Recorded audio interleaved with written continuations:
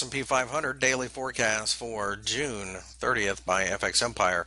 The S&P 500, as you can see, rallied during the course of the session here on um, Wednesday and really have kind of left the selling pressure behind so far. Looks like perhaps the Americans have realized that Britain leaving the EU really in the end probably won't make much of a difference to them. Also, on top of that, you have to think that foreign money is flowing into the U.S. indices. So a little bit of a double whammy at this point in time. Short-term pullback should be buying opportunities as we will more than likely try to go higher over the medium term.